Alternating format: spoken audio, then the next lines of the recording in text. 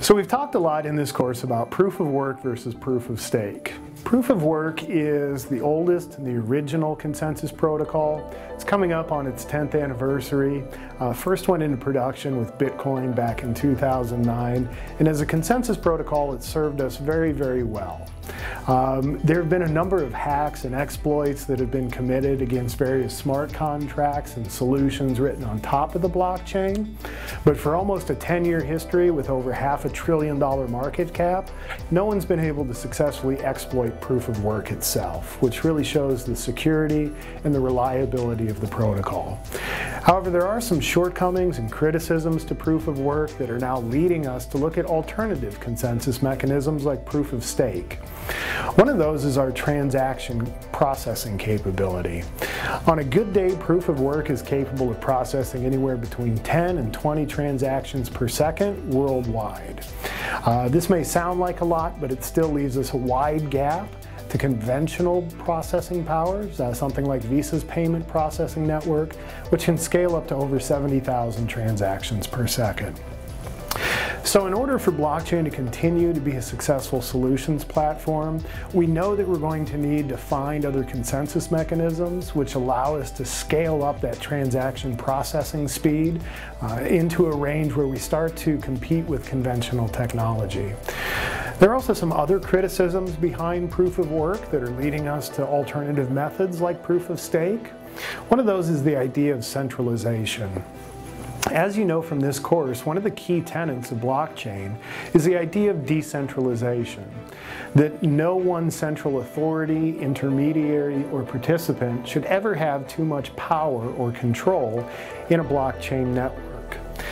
What we're seeing right now with proof of work is an arms race, where folks are competing with various specialized pieces of equipment, specialized hardware, specialized mining rigs, in order to mine most efficiently. And this can be done most efficiently in large data centers where electricity is cheap. So right now, almost 80% of the processing power behind the Bitcoin network resides in 6 major data centers in mainland China. A lot of advocates and blockchain purists think that this is far too much centralization in one geopolitical region of the world.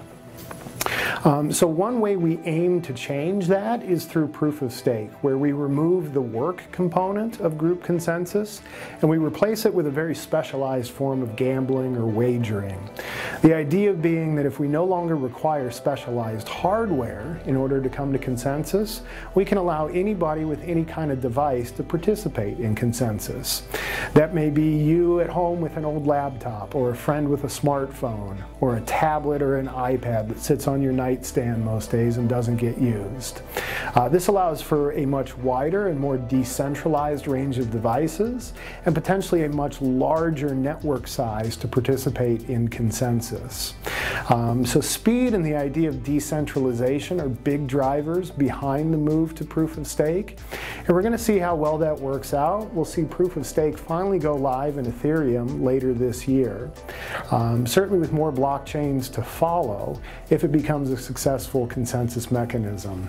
So when you hear the debate these days about proof of work versus proof of stake, and you're trying to understand what do they mean and why are we looking at transitioning from one to the other, understand that we're just trying to overcome some of those big limitations behind proof of work, the consensus mechanism that has served us so well to date. We're trying to find consensus mechanisms that most importantly allow us to scale up to get our transaction processing power on par with conventional technology. And we're also trying to remove some of the centralized aspects that we've seen form around proof of work. We talk about proof of work and proof of stake in much greater depth in other modules in this course. So if you're curious about the difference between them, how they work, and what the actual implementation differences are, be sure to check out those other modules.